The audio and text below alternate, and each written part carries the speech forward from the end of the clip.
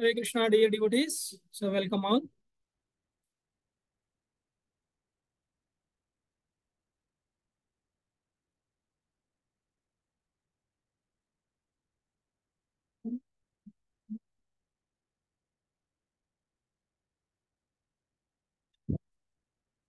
So Hare Krishna. So we have completed 9 successfully chapters.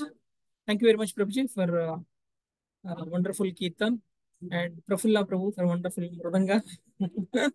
So he started learning after I start, but I still could not play for Hare Krishna Kirtan. But Prafulla Prabhu has played for Jai Radha Madhav. Great. Okay. So before we start our session, so let's take darshan of ISKCON Seshadripuram deities. So Jai Jagannath, Jai Baladev, Jai Subhadra Mai ki, Sudarshan Bhagwan ki Jai, Panchatattva ki Jai, Gaur Nitai ki Jai, Radha Madhav ki Jai, Nrsimha Bhagwan ki Jai, Giri Govardhan ki Jai. Om Ajnana Timirandhasya Jnananjana Shalakaya Chakshurunmilitam Yena Tasmai Shri Namaha.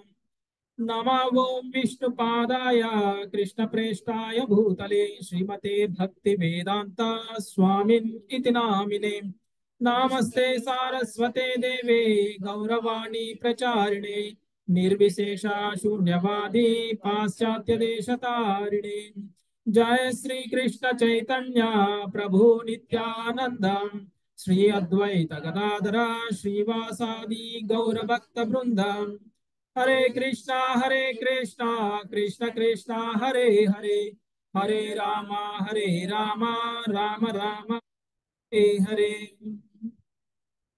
Srila Prabhupada ki jai. So we will dedicate this session to Srila Prabhupada. So before we start our session, one memorable instance about Srila Prabhupada we will discuss. Srila Prabhupada was in Mumbai when he was about to leave his body. Before, just almost in the last stage of Srila Prabhupada, he was in Mumbai. So at that time, the Juhu temple was not yet constructed. So Prabhupada's dream was to construct the Juhu temple before he leave his body. So while the construction was going on, Prabhupada was there in the temple and he was given some room and where he was staying. And he almost was not eating food, solid food, for almost 1 month or more than a month.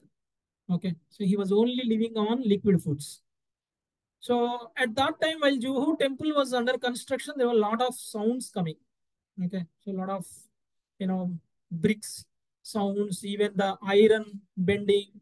So a lot of hammering sounds, all these things are coming. So Prabhupada disciples thought that, it is better we move Prabhupada from Mumbai to Vrindavan so that he will peacefully be staying there. Already he is not feeling well. And moreover, these disturbances might cause his health to deteriorate further. So then Prabhupada, almost disciples have decided to take him to Vrindavan.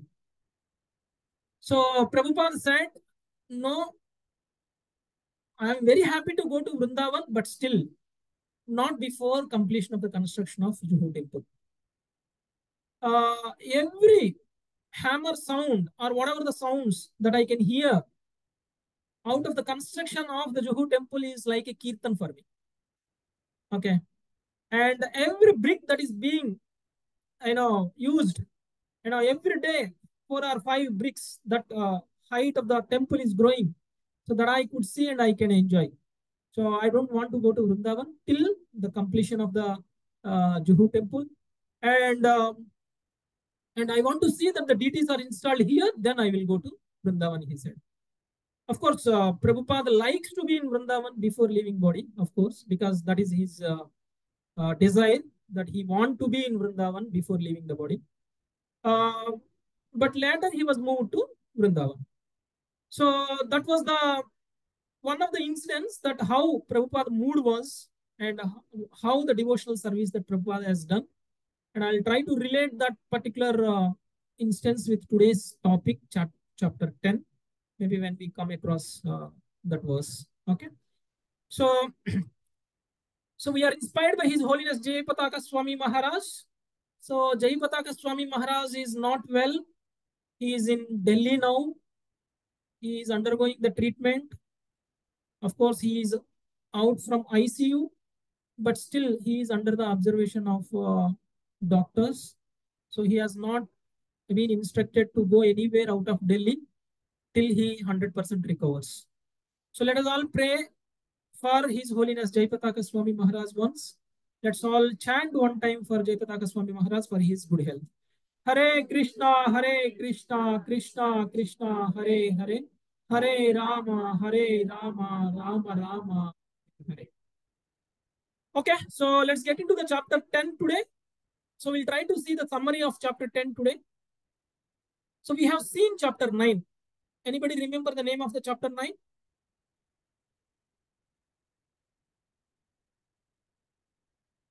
Okay. Mataji? Okay. Okay. Most confidential knowledge. Means that is a very secret knowledge. Okay. What is the secret that Guru Gauranga Prabhu told us last week? The secret that he told us is Krishna is Supreme God. Krishna is Supreme Personality of Godhead, and there is no other God required to be worshipped other than Supreme God. That's what is the most confidential knowledge, right? So in the chapter 9, it is also called Raja Guhyam. Guhyam means secret. Raja Guhyam means superlative degree of secret, right? So when Krishna said that this is a Raja Guhyam, I'm giving this knowledge to you because you are my friend, because you are non-envious on me. Okay, so that means Krishna, while giving the knowledge that he is thinking as a secret uh, to Arjuna, he is also glorifying the qualities of Arjuna. Because the person who is having the qualities of Arjuna only can receive such knowledge. So we all have to develop the qualities of Arjuna so that whatever Krishna told to Arjuna can be understood as is by us also. Okay. So this is the intention why Krishna is keep on repeating about the qualities of Arjuna.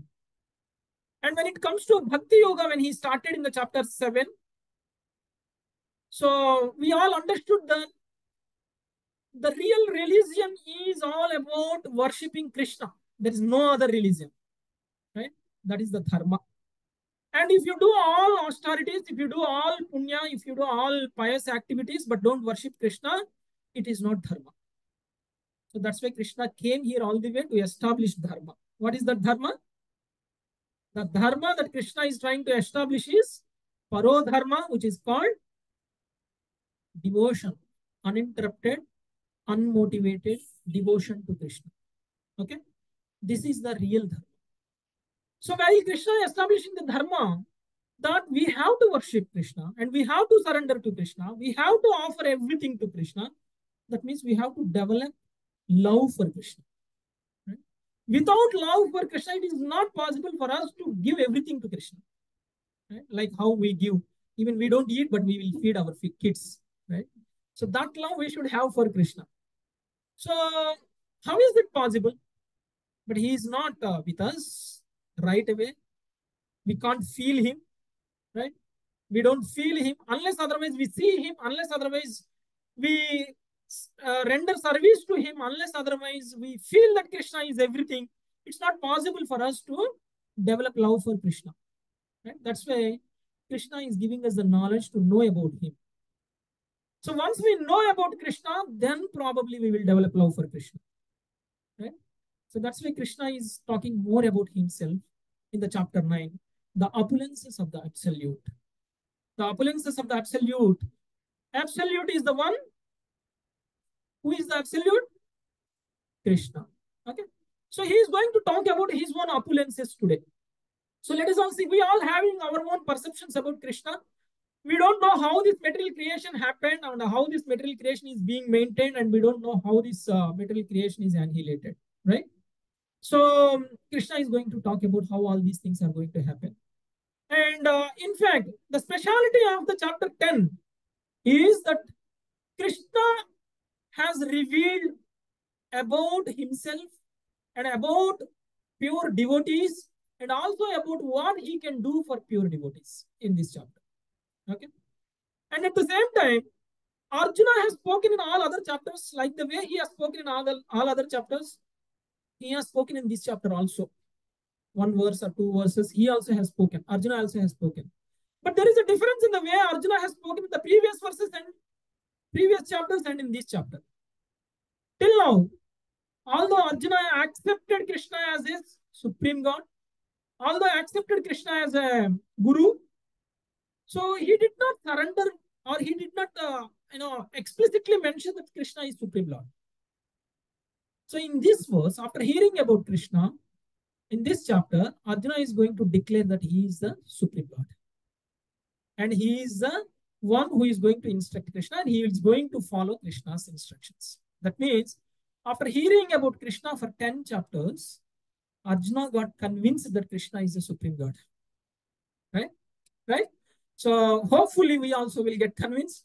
Hopefully we will also surrender to Krishna like how Arjuna has surrendered.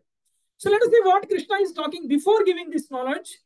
And what is the difference between the previous chapter knowledge that Krishna has given, which is most secret, and the knowledge that he is going to give today. Shri Bhagavan Uvacha Uya eva mahabaho shuni me paramam vachaha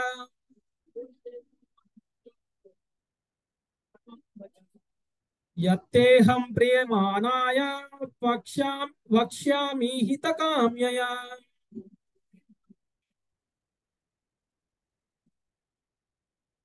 The Supreme Personality of the Godhead said, listen again, O mighty armed Arjuna. Because you are my dear friend, for your benefit, I shall speak to you further, giving the knowledge that is better than what I have already explained. Krishna has explained in the 9th chapter, secret knowledge, most secret knowledge. Parama Guhya Jnana. And after telling about that, in the first verse of 10th chapter, he is telling about, I'm going to explain you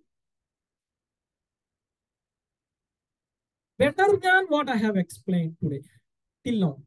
That means better knowledge than Parama Guhya Jnana. Better knowledge than most confidential knowledge, he is telling. So we heard the previous chapter, 9th chapter itself is a most confidential. And now he is telling better than best. Right? So better than best I am going to give. That means, what is it I'm talking about? We know the name of the chapter, the opulences of the absolute. When he is talking about the opulences of the absolute, that means the knowledge that he is going to talk about himself. We might be having a doubt that everybody else in this world also talk about themselves, right? So to get name, to get fame, and they want to be recognized, and they want to be identified distinctly from others. So they talk great things about themselves, so that people praise them. So what is the difference between other people and the Krishna talking about himself? Right? Krishna is talking about himself can be compared with the people who are talking about themselves? No. Because Krishna is telling, whatever I'm talking to you today is going to help you, not me. Right? So that is the difference. Let's say if I am talking about me personally, I'm that great, I'm this great, how is it going to benefit you? Is it going to benefit you in any way? No, it might benefit me. That means anything that I speak in front of others will benefit me to get recognition or to get respect. But whereas Krishna is declaring here that I'm going to talk about me, but that will benefit you, not me. Right? So that means why we need to leave Krishna more is because that is the only way that we can be purified. Janma karma cha me divyam evam ye veti tattvata. So when we understand Janma and karma of Krishna with philosophy, with tattva, then we will understand Krishna, then we will be benefited. We don't get material body again and again after we leave this body. So that's the reason. So who is getting benefited? We are getting benefited. So Krishna is clearly explaining here the benefit is to you, and I am explaining you because you are my friend. Again he said. So unless otherwise you are non-envious against Krishna, unless otherwise you treat Krishna as a supreme God, unless otherwise you treat Krishna is your well-wisher, you don't understand what Krishna is speaking, right? So one can understand only what Krishna is speaking when you accept Krishna as your friend, when you accept Krishna as your well-wisher. Okay, so that's what we need to take away from this verse. So Krishna is telling about himself before he speaks. Chatushloki Bhagavad Gita is what we call. That means the whole Bhagavad Gita is compiled in 4 shlokas. So we can understand the whole Bhagavad Gita by understanding the 4 verses, 4 shlokas. That's why we call those 4 shlokas as Chatushloki Bhagavad Gita. 4 shlokas of Bhagavad Gita. If you can't chant Bhagavad Gita every day, all the verses, at least chant these 4 verses. Okay. So the verse number 8, verse number 9, verse number 10, and verse number 11 of Bhagavad Gita. Okay. 8, 9, 10, 11.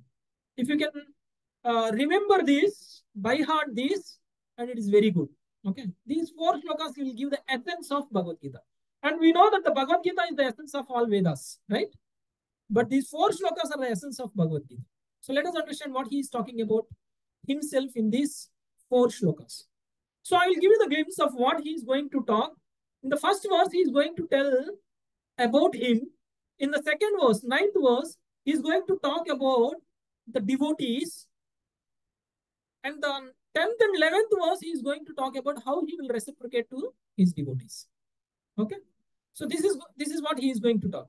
So let us understand. I want all of you to read along with me. And after me, I will give you a chance. Whoever wants to read, you can read. Okay. So because it's most important. Aham sarvasva prabhavo matta sarvam pravartate.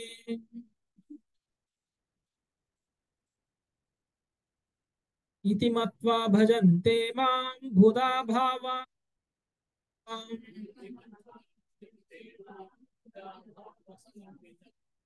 Aham sarvasya prabhavo matta sarvam pravartate. Iti matva bhajante mam bhuda bhava samanvitaha.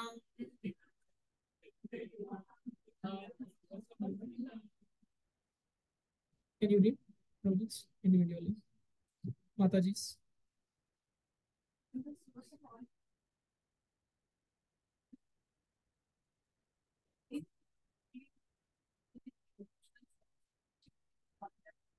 Okay.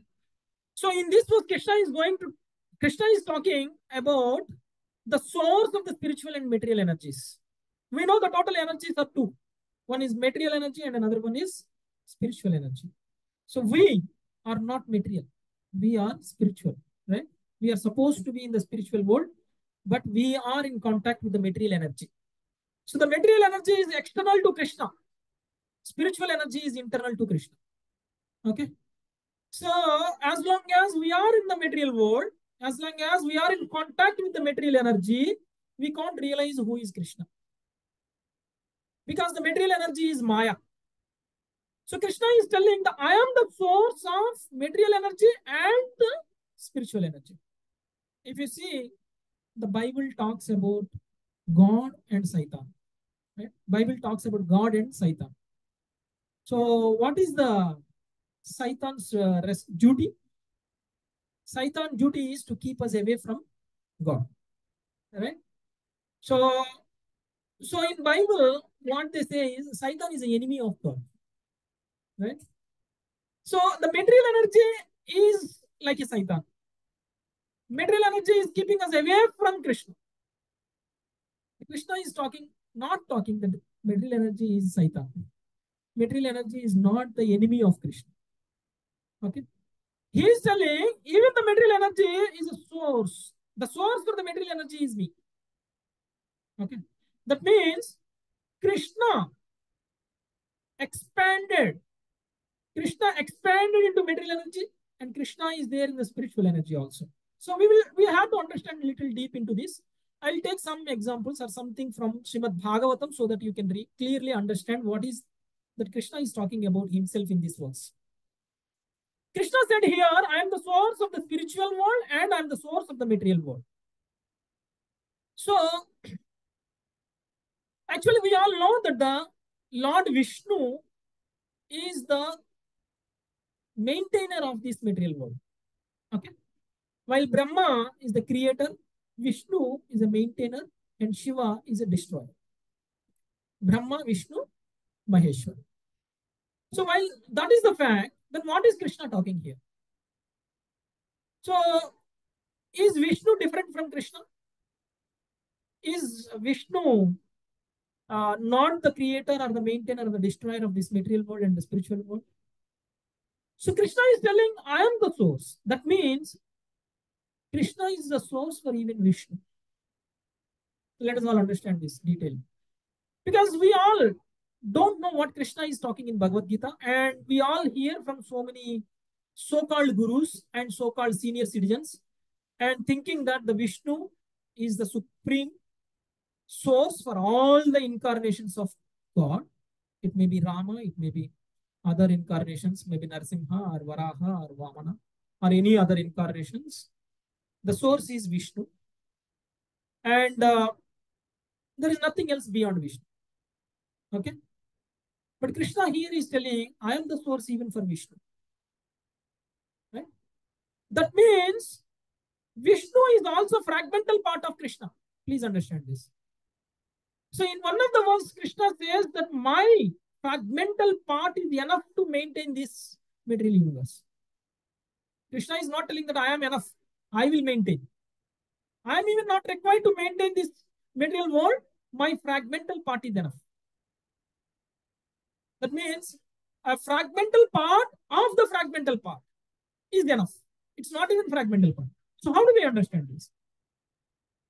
Krishna being the source of all, Krishna actually expanded himself as a Karanodakasai Vishnu. Okay, we have to understand Vishnu is not one Vishnu. Vishnus, there are many Vishnus. Krishna expanded himself as Purushavatara. Krishna expanded himself as Gunavatara. Krishna expanded himself as Leelavatara. Krishna expanded himself as Shakti Avesha Avatara. So Krishna expanded himself like, so many avatars for us, for, liberating us. Okay. So we need to understand that Krishna first expanded as Purusha avatars. Okay. Krishna is the source and Krishna expanded as Purusha avatars. Who are those Purusha avatars? Purusha avatars are Vishnu avatars. Vishnus. The first Vishnu who expanded from Krishna is Karanodakasai Vishnu. Okay. Karanodakasai Vishnu. And Karanodakasai Vishnu was in Karanodaka ocean. And from his body pores, each body pore one material universe came. Okay. So from the body pores, one material universe came. The lifetime of this material universe is one breath time of the Karanodakasai Vishnu. One time inhale, exhale. Okay. So while Karanodakasai Vishnu, creates this material universe. So how many material universes are there? Uncountable, innumerable material universes are there. The number of sweat pores that we have, right? Like a small body that we have so many sweat pores. And for the Karanodakasai Vishnu, it's a big body. He has many such, sweat pores. So each universe is coming out of this sweat from the body of Karanodakasai Vishnu. Then, when this universe is exhibited, manifested, then Karanodakasai Vishnu expanded as Garbhodakasai Vishnu, the second Vishnu. Okay, the first Vishnu is Karanodakasai Vishnu. The second Vishnu is Garbhodakasai Vishnu.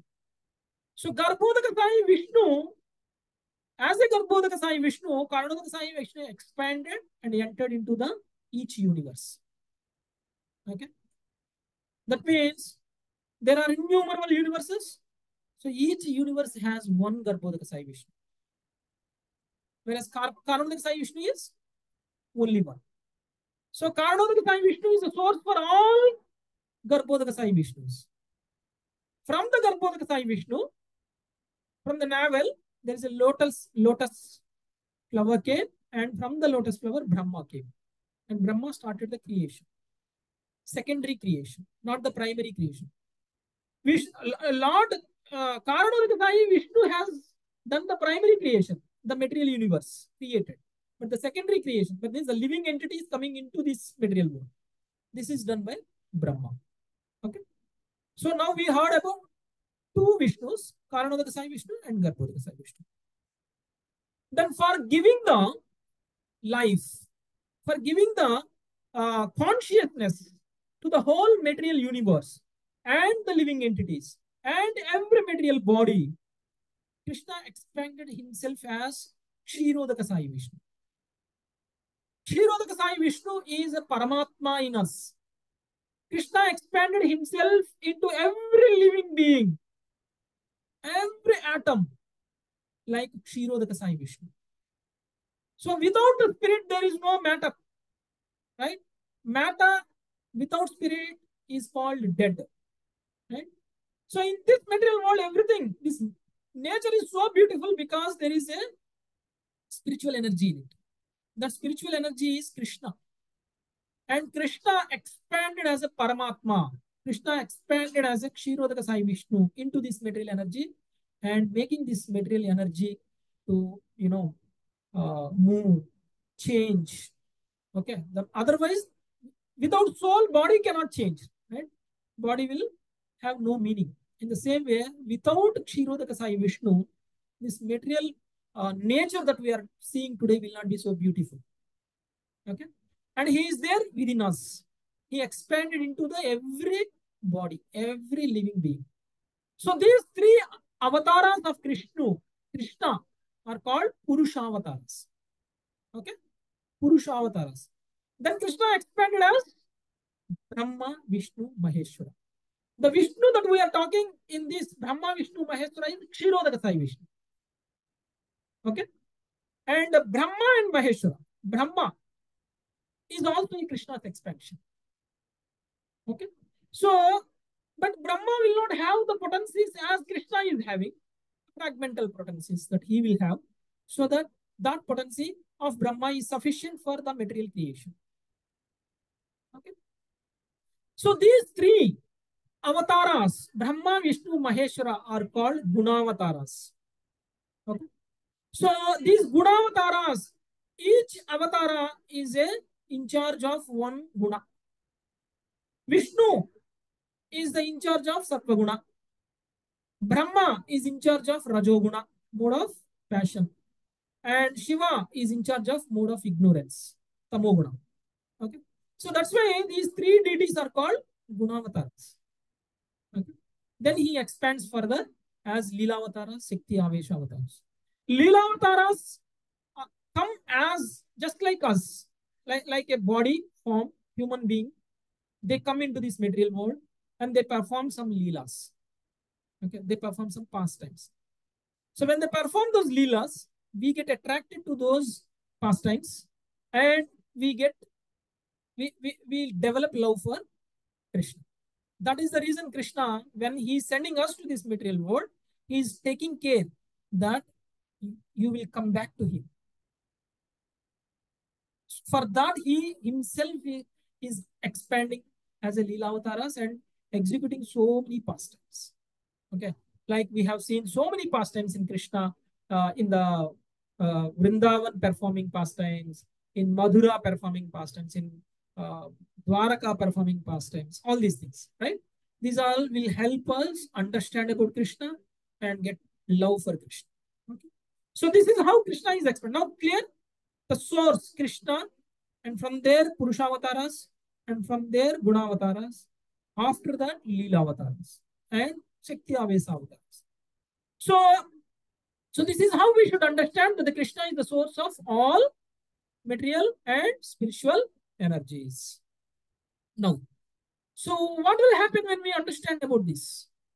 What is the benefit that we get by understanding Krishna is the source of all? So we become a pure devotee of Krishna, right?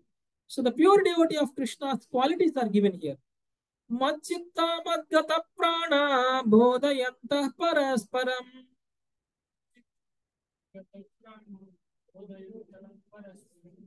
Kadayantascha mam nityam tushyanti cha ramanti cha. Machitta madgata prana bodhayantah parasparam.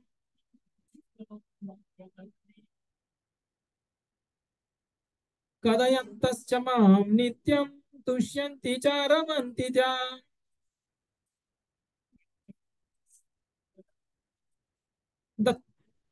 The thoughts of my pure devotee dwell in me. Their lives are fully devoted to my service, and they derive great satisfaction and bliss from always enlightening one another and conversing about me. This is the quality of a pure devotee. Okay. So Krishna is talking how the pure devotee will be. He is telling the pure devotees will always think about Krishna. Nothing else they will think. They will always think about Krishna. We might be thinking that we are going to office, working, and morning to evening, working hard and coming back and enjoying with kids, enjoying with family. And for people seeing from outside, they think that we are material. Right? But the person who is a pure devotee and a non-devotee, the difference is only the consciousness. Okay. The pure devotee will always be thinking about Krishna. Whatever he is doing for Krishna. Whatever he is talking for Krishna. Whatever he is, rendering services, he is rendering services only to please Krishna. Okay, nothing else. Even if he is earning money, he is earning money to keep his family happy. Why he want to keep his family happy is because his family is pure devotees. And if he can keep his Krishna's pure devotees happy, it is as good as keeping the Krishna happy. There is no difference between serving pure devotee and serving Krishna. If you can serve pure devotee, it is equal to serving Krishna. Krishna says, if you serve my devotee, I will be pleased, then you serve me. That's why we should become not the dasa of Krishna. We should become dasa of Krishna's dasa. Right? So we should be dasa, dasanu dasa. Right? If you are a devotee of Krishna, you are great. If you are a devotee of Krishna, you are more great. If you are a devotee of Krishna, you are much more great. So that's why we should be serving Vaishnavas. We should be serving devotees. That's when Krishna will be pleased.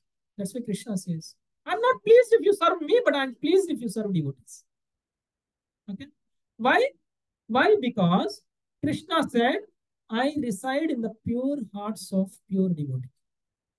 Okay. I'm not there in Vaikuntha. I'm not there in Dhama. I'm not there anywhere. I'm there in the place where Bhagavad Gita is being discussed. I'm there in the place where pure devotees heart. Okay. So without pure devotee, God. Okay. Without the help of pure devotee, you can't even understand about God. You can't even reach God. Not in this lifetime. Even in many lifetimes we spend, we can't understand Krishna. We can't reach Krishna. So it is very important that we serve pure devotee. It is very important that we render service to pure devotee and get blessings of pure devotee. Okay. So that is the one more beauty of Krishna's devotion. That's why we all want to become Krishna devotee. So that's why Krishna says, understand me with philosophy. Understand me with philosophy. So once you understand me with philosophy, you can easily reach me. Okay. Then second quality about the devotee that he was telling here is about the devotee is they will be rendering service and they derive great satisfaction, bliss from always enlightening one and another. Always enlightening from one and another and conversing about me. So they will be discussing about Krishna. Matchita madghata prana. Okay. Then that means they will be thinking about Krishna till their death. If they can't render service to Krishna, they will think that their life is waste. There is no meaning for their life. I'll tell you one example to understand this. Okay. So Radhanath Swami Maharaj was a great disciple of Srila Prabhupada. Okay, Radhanath Swami Maharaj is a god brother of our Jayapataka Swami Maharaj. Okay. So Radhanath Swami Maharaj was young. He was around teenage when he came from US to India, Vrindavan. So first time he came to Vrindavan, and he does not know what to do, and he went to Vrindavan, and the Vrindavan is full of devotees, right? All sadhus. Okay. Then he wanted to stay in one place. He went and asked sadhu, one sadhu. He's a almost aged sadhu. He was staying all alone in one room. Then Radhanath Swami Maharaj asked him, Maharaj, I want to stay with you for a few days till I find my place. Then that sadhu agreed for staying. He has only one blanket. He has only one cot. And he has only one room. Radhanath Swami Maharaj was associating with him. And he has, that sadhu was having one deity, Krishna deity. Every day he goes to Yamuna, gets water from Yamuna, and do abhisheka to that deity. Okay, this is what that sadhu was doing. That is the devotional service that he is performing. When Radhanath Maharaj Swami has seen this devotee, then he said, you have grown old. It's almost more than a kilometer you have to walk to get the Yamuna water and use that water for, abhisheka. Can I help you? I will get the water so that you can do abhisheka. Radhanath Maharaj Swami said. So Radhanath Swami Maharaj was a pure devotee. So the sadhu cannot deny a pure devotee's request because he knows the value of pure devotee, right? Association of pure devotee. And if he says no, you should not do this, then it becomes offense against Vaishnava. Okay. So then sadhu said no. He did not say no. He was quiet, and the Radhanath Swami Maharaj thought that okay, I can bring water for him from Yamuna river.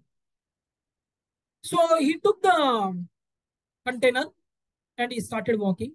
Few steps he walked, and the moment he went out of the house, then the sadhu started crying. Sadhu fell down on the floor and started crying, and my life is waste, and I'm living for nothing. If I can't serve you, the only service that I'm doing, Krishna is bringing water from Yamuna and serving him with abhisheka. Today, I lost that chance also. Radhanath Swami Maharaj was, that time he was not Maharaj, Radhanath Swami Maharaj before his sannyasa diksha. So then Radhanath Swami Maharaj felt very bad. Then he went back to that sadhu and asked him, why are you crying? Did I do any offense? Am I wrong? So then that sadhu said, no, you have not done any offense. But I'm feeling sad because I could not serve Krishna. So this is the mood of pure devotee. A pure devotee thinks that the service that he is having, he does not want to give it to anybody. And if he gives it to anybody, then he thinks he is of useless and Krishna has not chosen him. And he thinks that, and in this life, I'm not even qualified to, serve Krishna. Okay. So this is the mood. That's why Krishna is telling here, my devotee renders service to me always. Thinks about me always. That is the pure devotee that Krishna is talking about here. Okay. So such a pure devotee will talk about Krishna, enlighten each other. Means they discuss among themselves about Krishna and they will feel transcendental bliss. So what is it? Tushyanti cha ramanti cha. What is that? Tushyanti cha ramanti cha means They talk about Krishna among themselves, and they will be uh, getting the great satisfaction. Okay. So this is how a pure devotee will be. So if you see the photo where I have given, so many pure devotees are sitting together. What are they talking? They are talking about Krishna. They are discussing about Krishna's pastimes. They are talking about Srimad Bhagavatam. This is what pure devotees do. That's why when two pure devotees meet, what will happen? Only Krishna Katha will happen. Nothing else will happen. Right? Only Krishna Katha will be discussed. Nothing else will be discussed. Unlike the material mundane people, talking about cricket, celebrity, right? We see one movie and we come back and we explain that movie for 2 hours. Movie we explain for 5 hours, right? one character we will explain, and then even the person who is listening is not interested to listen to us, but we keep telling them that I watched today. What is the Chiranjeevi movie or maybe Rajkumar movie, and and they will explain for hours together, right?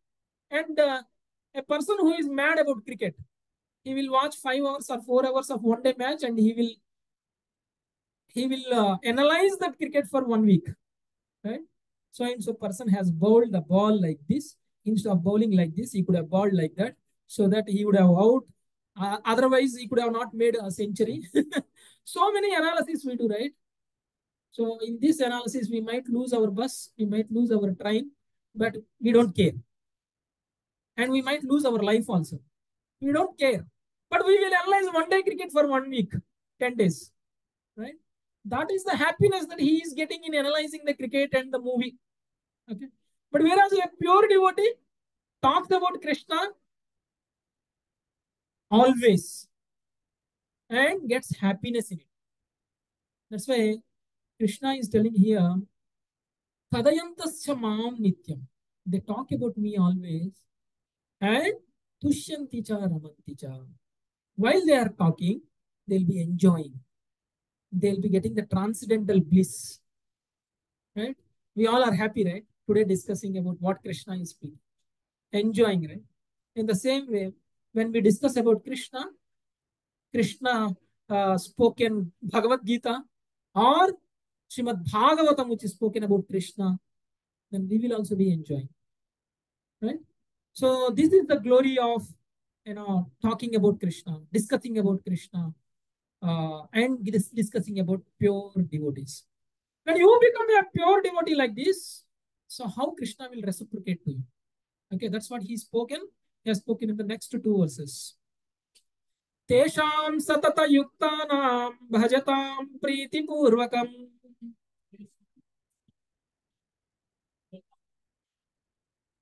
Dadhami buddhi yogantam yena mamupayanti te.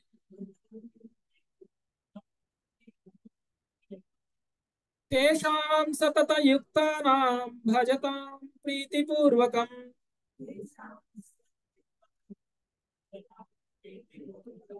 Dadhami buddhi yogantam yena mamupayanti te.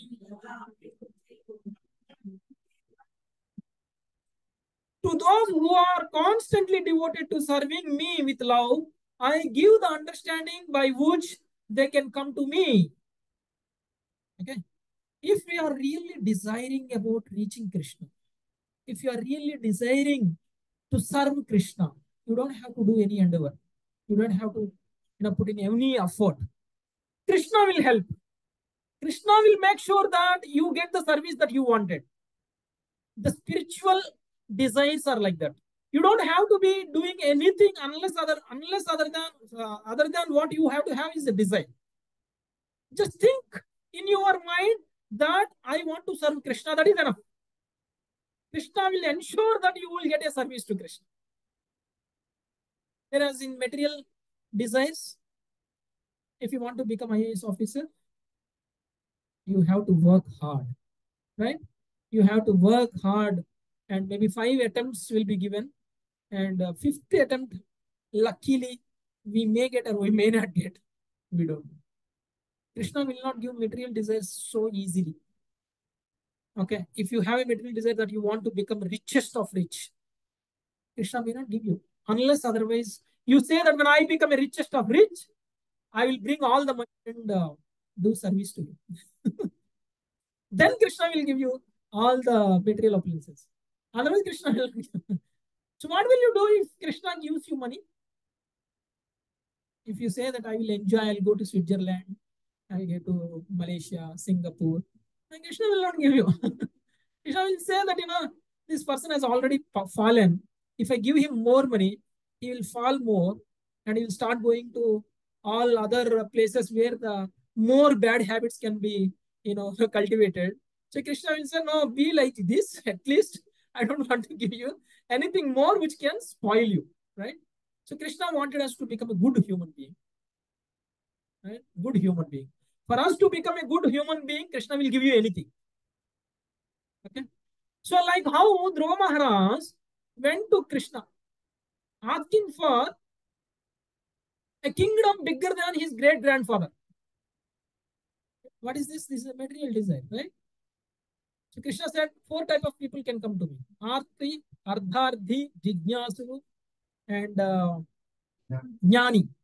So out of this Ardharthi means the person who is hankering for money or maybe material, uh, opulences. So he can go to Krishna. In the same way, Dhruva Maharaj went for asking Krishna to get a kingdom bigger than his great grandfather. Who is great grandfather? Brahmadev, right? So whom should he go if he want to get a bigger kingdom than Brahma? If he go to Brahma, Brahma can give his kingdom. He cannot give bigger than his kingdom. So he went to Vishnu. So Vishnu can give him bigger kingdom. So then Vishnu has given. So that's why Dhruva Maharaj has got Dhruva planet. You know Dhruva star? Dhruva star we call, right? So the Dhruva planet is given to Dhruva Maharaj. So actually you understand what Krishna is telling here. If you really have a desire to serve me, I will help you. Actually, the Dhruva Maharaj was having a desire to serve Krishna because his stepmother scolded him. His stepmother scolded him saying that you don't deserve to become a king. You don't deserve to sit in the lap of your father. Okay. Only my son can sit in the lap of my husband. So you are not my son. You are son of my stepsister. So what happens? If you want to get the qualification to sit on the throne of this kingdom, you should pray Lord Vishnu and die in this life and take birth again in my womb, then you will become eligible. This is what his stepmother told. Then he has taken that words very seriously because he went to his mother and then he told to his mother that, stepmother is telling like this. Then his mother said, what she said is right. If you really want to get a kingdom greater than your father, greater than your grandfather, greater than your great grandmother, go and worship Vishnu. So that people who wants to get liberation also go and worship Vishnu. People who want to get material appliances also go and worship Vishnu. You also go and worship Vishnu. So while he is going, Krishna sent Narada Muni to Dhruva Maharaj. Dhruva Maharaj did not in search for, Dhruva Maharaj was not in the search for his guru. He just wanted to go and search for Vishnu. That's all. He does not know how to get Vishnu. He does not know what is the process to get Vishnu. He just want to get Vishnu. And what did Vishnu do? He sent Narada. Narada Muni came to Dhruva Maharaj and initiated him and given him the process of how he can get Vishnu and how he can fulfill his desires. Then Dhruva Maharaj has followed the instructions of his guru, Narada Muni. So please understand that if you have a desire to serve Krishna, Krishna will send you guru. That's what Krishna is telling. I will help you. Krishna will send us. Without guru, it is not possible for us to get Krishna. Forget Krishna. Don't even think about Krishna if you don't think about guru. Only means to get Krishna. If you don't believe in guru and if you say that I I have pure love for Krishna and I can love Krishna and I can worship Krishna with my heart, my soul, my intelligence, my mind, everything. I can worship Krishna, but Krishna will not even look at you. You have to come to Krishna through Guru. Okay. The first Guru that is Krishna himself. He is called Chaitra Guru. He is there as a Paramatma in our heart. He is instructing us. But we are not listening. We are not listening. Krishna is sitting in our heart along with the soul and telling, look at me, look at me, look at me. But we are looking other side. Right? We are looking other side. So because we want to enjoy the material enjoyment, so we are looking, when will the sick time become 6? When will I go back to, evening bar or maybe something else, enjoy pub, or how can I enjoy my day? Because life is very short. I have to enjoy before it is over, right? So that's what we think. But we don't understand that this short life we are misusing. In the short life, we are not using the body properly. So the concept here, what Krishna is telling is that Dadami Buddhi Yogantam. Dadami Buddhi Yogantam is he will give the Buddhi Yoga. That means the intelligence, the knowledge is given to us by Krishna as a Guru.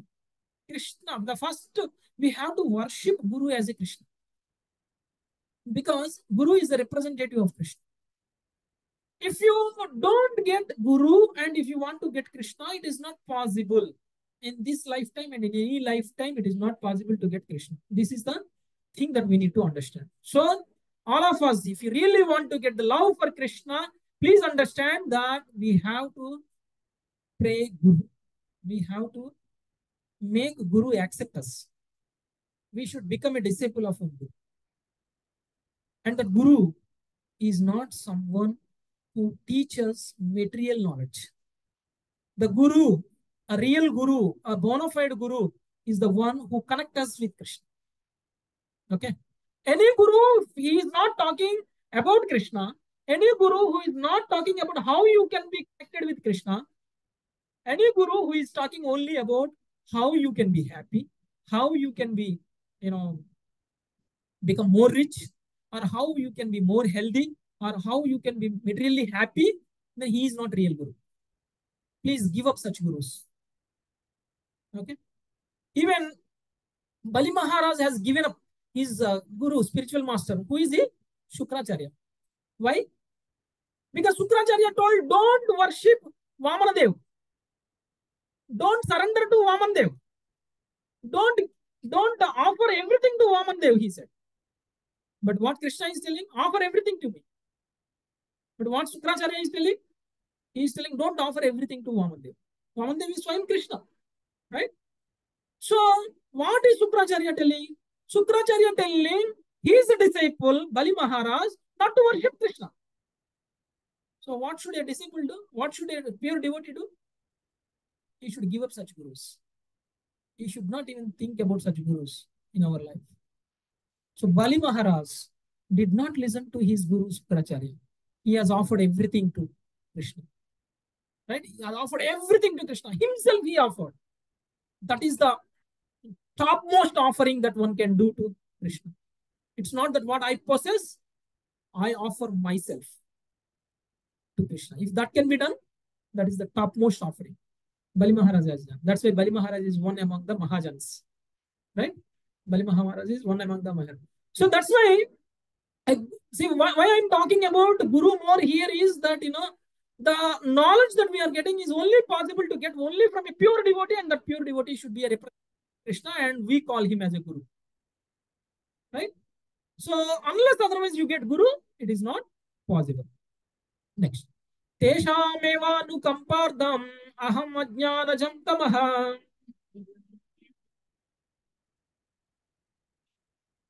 Nashayamyatma bhavasto jnana deepena bhashvata.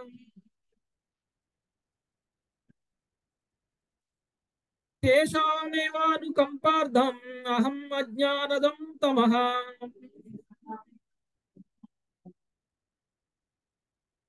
नाशयामात्म भावस्तो ज्ञानदीपेन भास्वता.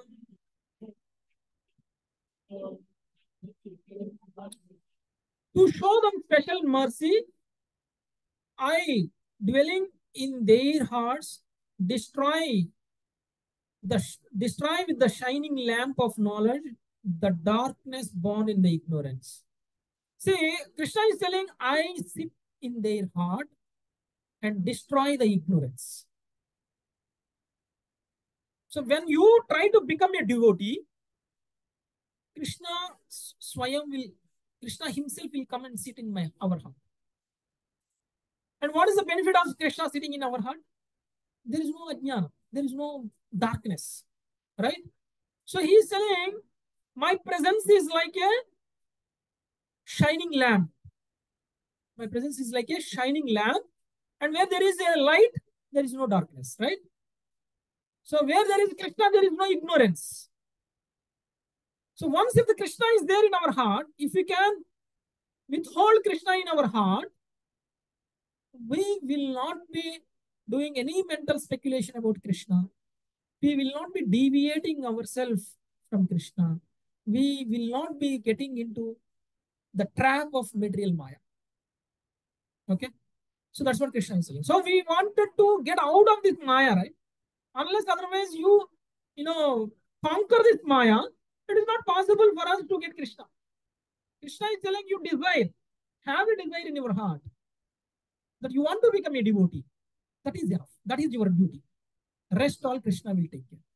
What is he saying? Krishna will give you Guru. Krishna will sit in your heart and destroy the darkness in your heart. This is how one can be enlightened. So that's why a pure devotee association is more important. Once if you are in the association of a pure devotee, then only it is possible for us to get Krishna Prema. Otherwise, we don't get. If we are, say, we say, right, 6 months, if you stay with one person, you get the qualities of others, right? So in the same way, if you are in the association of a pure devotee, you will become pure devotee. If you want, as I said, you have a desire to become pure devotee, right? So if you want to become an IAS officer, what should you do? You should go to a person who has become IAS officer, and you have to associate with him, and you understand how he got that position, and then you follow him. Right? That's what we do. Even you tell your children, saying that so and so person is not good, don't do friendship with him. Why we tell? Because you don't want his qualities in your son. Because if your son associates with such people, your son also become like them. So they will use bad words, they will talk bad, they will do bad works. So you will also become bad if you associate with them. So you have good friends, we will tell. So when you want to become a devotee, when you want to worship Krishna, you be associated with the people who worship Krishna. You be associated with the people who are pure devotees. Then only you can become Krishna. If you are associated with the material people, you will become materialistic. And at the end, what will happen? A dog is living, a pig is living, a cat is living and leaving the body. And we are also living in this body. Just like how other animals are gratifying their senses, we are also gratifying our senses, we will also leave the body. That is not the end of the story. Unfortunately, we take another animal body and then start the cycle again. Right? So that is not the purpose of the human life. The purpose of the human life is to get the spiritual mode, spiritual abode, Krishna's way. That's why Krishna is telling, for that you become my devotee. You worship me, just like a pure devotee's qualities he has given. And if you have that desire, I will help you. Krishna is saying, have the desire. So can we all have that desire today? Can we all? Okay, thank you.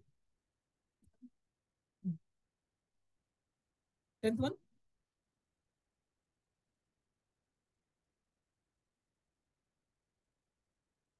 It is there in Bhagavad Gita as it is book, Mataji. You can.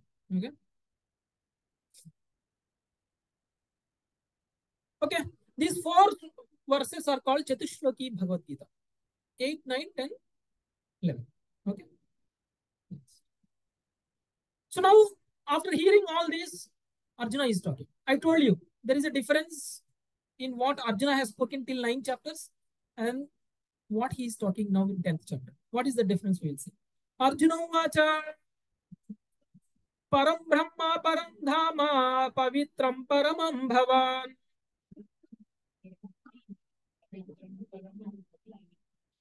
Purusham Sashwatam Divyam Adhidevam Ajam Vibhum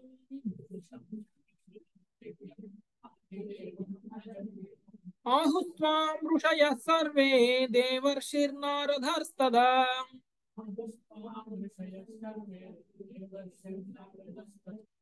Asito Devalo Vyataha Swayam Chaiva Bravishime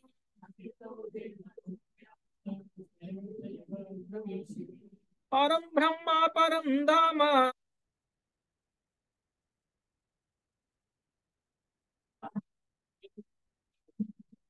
Purusham Sashwatam Divyam Adhidevam Ajam Vibhum.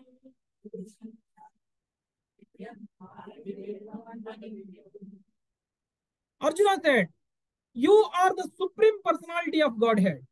So Arjuna saying about Krishna first time after hearing 10th chapter, agreeing that Krishna is the supreme God. Okay.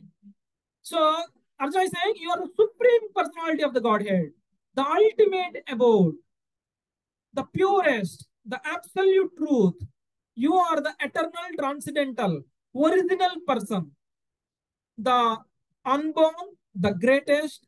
All the great sages such as Narada, Asita, Devala, and Vyasa confirm this truth about you. And now you yourself are declaring it to me. Okay. So please understand there is a difference. Here, Arjuna is telling that I understood that you are a supreme Lord, and the worship to you is an ultimate. And there is no other worship required if you can worship Krishna. That's what we heard in the 9th chapter. That's why Krishna refuted the argument of worshipping demigods. You don't have to worship any devata. You don't have to worship any devi for that matter. Okay. If you can worship Krishna, it is equal to worshipping everybody. It is just like how you are feeding food to your stomach so that all your body parts are getting energized. Right? If you can worship Krishna, all Devi Devatas are satisfied. Right? If you want energy to your hand, will you feed to your hand? Saying that hand, have food so that you will be more energetic. Will you say that? No, right? What will you do? You feed the mouth only, and it will go to the stomach. And if the stomach is happy, your hand will be happy. In the same way, if you can worship Krishna, then all Devi Devatas are happy. Because all Devi Devatas are part and parcels of Krishna's body. In 11th chapter, we will see that. In the 11th chapter, we will see that how all Devi Devatas are part and parcel of Krishna's body in the material body of Krishna. So what here Arjuna is also declaring that you are Param Brahma, Param Dhama, Pavitram, Paramam Bhavan. So, and it is not that I'm hearing first time from you. Already I heard this from who? Narada, Atita, Devala, and Vyasa. Why is he talking about specifically these 4 people? Authorities. And authorities in 4 different ways. Narada is a Bhakti Yogi. Okay. A person in Bhakti also speaks that Krishna is Supreme Lord. A person who is having Jnana also speaks that you are the Supreme Lord. And a person who lives in Karma Yoga, okay, also says that you are Supreme Lord. And a person who worships impersonal Brahman also says that you are Supreme. That means whether you are a Karma Yogi, whether you are a Dhyana Yogi, or you are a Jnana Yogi or a Bhakti Yogi, all yogis talk that you are the Supreme Lord, and the same fact you are also telling to me now. So I am also agreeing that you are Supreme Lord. This is what Krishna is saying. So any one of us having any doubt about Krishna is a supreme personality of Godhead. Any of us? Yes, no, no. Okay. So that is great. So because the authorities are saying this, even Krishna is saying, even Brahma Samhita Brahma says this. Okay, Krishna is Supreme God. Even Shiva Purana, Shiva talks that Krishna is Supreme God. In Bhagavad Gita, Krishna says, I am Supreme God. So there is no doubt. Krishna is Supreme God. That's why in the 8th chapter only he said, I am the source. 8th verse only he said, I am the source of all spiritual and material. Okay. So now how do we realize that Krishna is the Supreme? How do we? So we are all contaminated materially in this material world, and we don't know how to feel him, how to realize him. That's why Krishna is going to help us how we can feel him in this material. Okay. So Sri Bhagavan Vacha Hatam te katayishyami divya hyatma vibhutayaha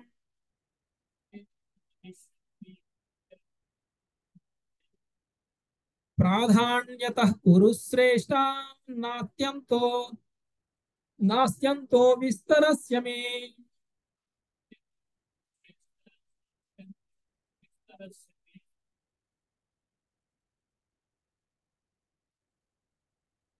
The Supreme Personality of the Godhead said, yes, I will tell you my splendorous manifestations, but only of those which are prominent. So Arjuna, for my opulence is limitless. Krishna saying about himself. I'll tell you few uh, prominent manifestations of me, like how I manifested in this material world. I will tell you, but I'm going to tell you only prominent things. But if I start telling you about everything about me, it is not possible to complete in, in 18 chapters or in this 1 hour. Okay. So Krishna is telling most important things and prominent things I will tell you about me. Okay. So the Krishna's glories are unlimited. It is not possible for us to glorify Krishna fully. So Anantadev has so many heads, right? Anantasesh has so many heads.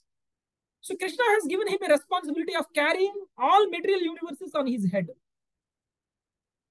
So each head carries one material universe. And that material universe is like a mustard seed on the head of the Ananta Sesh. Okay. So then Ananta Sesh said, how long I have to carry this? And Krishna said, you start glorifying me now. And while you are glorifying, there is a condition. While you are glorifying, you should not repeat what you have glorified. And you keep glorifying only unique glorifications every time. And the second rule is, you should not glorify what you have glorified with other mouth. Because he has unlimited mouths. Because so many heads, so many mouths. So you glorify with all 1,000 mouths. And one mouth glorified one quality of me. And the same quality should not be glorified by other mouth. So in this way, you keep glorifying me. When you feel that there is nothing left to glorify me, then you keep the material words down. You don't have to carry. And then Adisesha, Ananta Sesha, continuously glorifying from the start of this material universe and till now, and for the future also he will glorify. And it is not over. Right? That is the glorification. That is the glories of Krishna that is limitless. That's why Krishna is telling here, my opulences are limitless. It is not possible for one to glorify. When one is glorifying, Adisesha is glorifying with unlimited mouths for unlimited time, he could not complete it. So how is it possible for us to glorify in 1 day, 1 hour Krishna? It is not possible.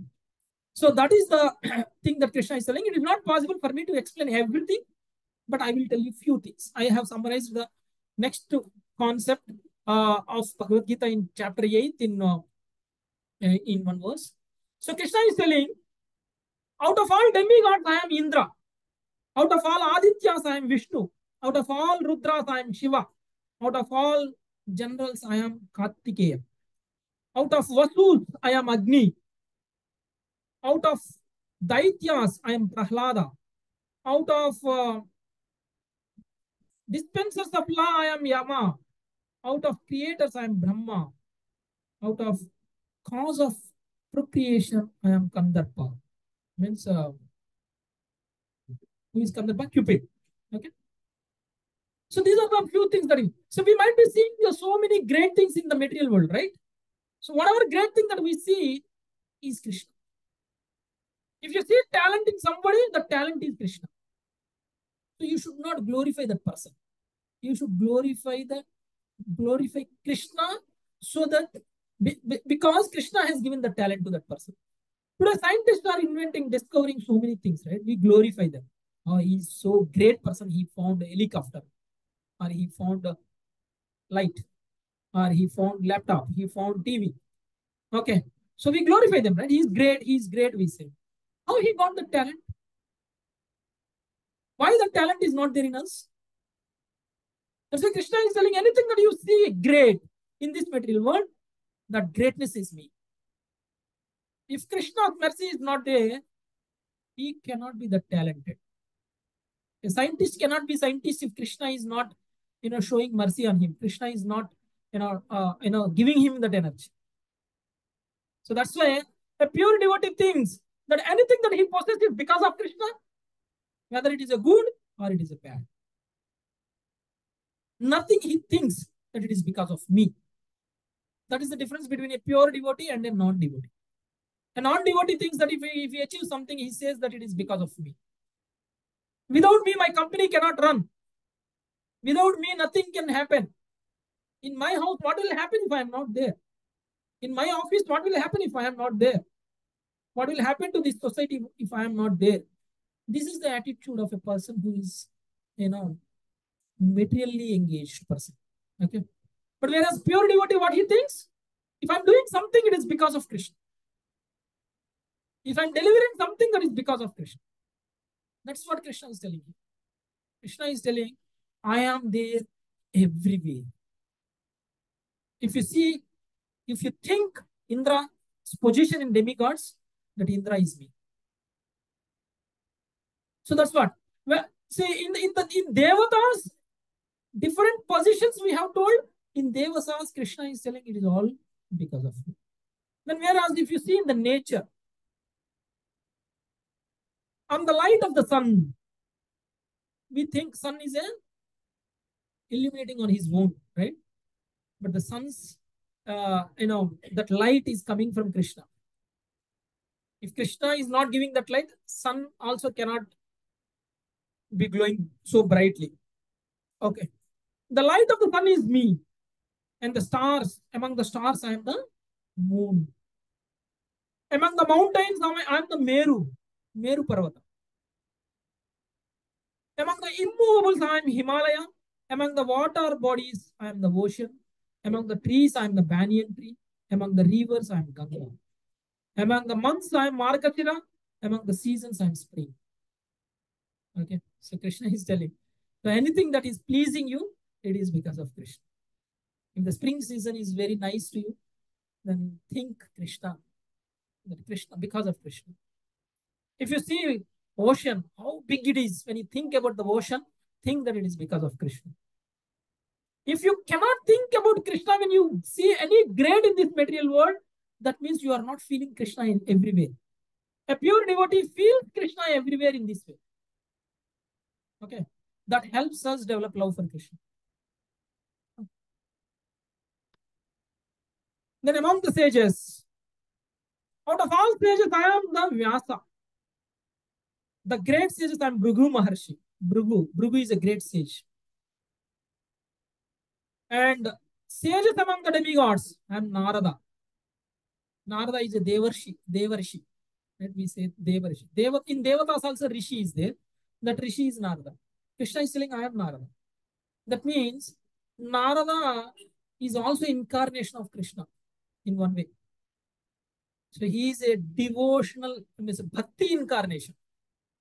Okay, we said, right? Krishna expands himself like a Shakti Avesa avatars. Krishna expands like a Leela avatars. Krishna expands like a devotee also. Right? So in this Kali age, Krishna expanded as Chaitanya Mahaprabhu. a devotee. Okay. So in the same way, among devatas, a great devotee, Narada. Krishna is telling, I am Narada. Then among the priests, Brihaspati, perfected beings, Kapila, great thinkers, Shukracharya. Shukracharya is great because he is materially great. Because we say anybody great because they possess materially great. Right? If somebody achieves great materially, then we tell them they are great, right? In the same way, Shukracharya is someone who is helping all demons. That means demons are the one who actually uh, does not think about Krishna and they think about themselves. Okay. So for them, Shukracharya is helping. So that is the greatness of Krishna. And among the animals, among the horses, I am the Ucheshrava. Lordly elephants, I am Airavata. Among the cows, I am Surabhi. Among the serpents, I am Vasuki. Many hooded Nagas, I am Ananta. The Ananta Sesha we have spoken. Many hoods he will have. Then among fishes, I am shark. Among beasts, I am lion. Among birds, I am Garuda. Okay. Then the philosophical truths. On the living entity's heart, I am super soul. Sorry, I am among the senses, I am the mind. And among the living entity's heart, I am the super soul. Poetry, I am Gayatri. Letters are compound words, dual compound. Among the science, spiritual science. Among the logicians, conclusive truth. Samaveda hymns, I am Bruhassam. Krishna is saying, actually, Samaveda itself is a great Veda of among all. Because Samaveda glorifies Krishna. So among all Vedas, Samaveda only glorifies God, Supreme God. So among within this Samaveda, Bruhassama is great. Because Purusha Sukta is spoken in Bruhassama. Okay.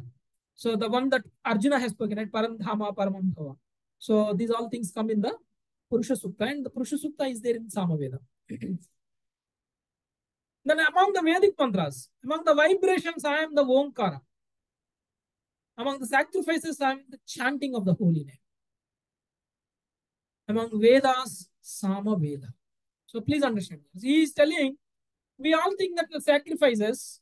So Krishna is telling, the whole chanting of the holy name is the greatest sacrifice. So that's why we all should chant Hare Krishna. Okay. So that is the greatest sacrifice that we can do. Because in the age of Kali, there is no other sacrifice that we can do other than japa. Hare Krishna, Krishna Krishna, Hare Hare, Hare Rama, Rama Rama, Hare Hare. If one can do this, this is the greatest sacrifice that we do. That's why Krishna said in this, Yajnanam Japa Yajñosmi. So among all the yajnas, Japa Yajna is the topmost yajna. Okay. So we all have to start chanting Hare Krishna Mahamantra. So I think once we complete Bhagavad Gita, 18 chapters, we will have a chanting workshop to understand how the chanting can be done, to understand the importance of chanting. We will have a workshop one day, chanting workshop, okay, after completing 18 chapters. And once we complete the 18 chapters, we all will take a commitment of chanting at least one round in a day. One round chanting means 108 times, saying Hare Krishna, Krishna Krishna, Hare Hare, Hare Rama, Rama Rama, Hare. This is the commitment we should take. Because Krishna himself is telling that chanting holy name is the best sacrifice among all the sacrifices. So we should not ignore what Krishna is telling after hearing about Bhagavad Gita, right? So let us all be committed for that. So this is all about 10th chapter. Let's recap once what is there in the 10th chapter. Krishna said the qualifications to hear from Krishna. What is the qualification? We should be friend. Okay. Next. Then Krishna's opulences and the benefits of knowing them. So 8th chapter we have seen. 8th shloka we have seen. I am the source of all spiritual and material. And ninth verse we have seen how a devotee worship Krishna. Machitta madgata pranam bodhayanta paraspara. Okay. Then the 10th and 11th verse, Krishna has spoken about reciprocation with the pure devotees. What did he say? I will help you. I will help you reach me, and I will give you pure devotion. Right? And Krishna gives us the required intelligence and his mercy. Okay.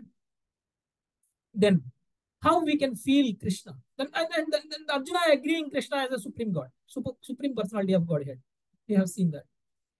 And then the last but not the least, Krishna's opulences in this material world. Okay. Thank you very much. Anybody has any questions? I'll take for a few minutes before we end the class. Thank you very much. Hare Krishna. All understood? No questions? Thank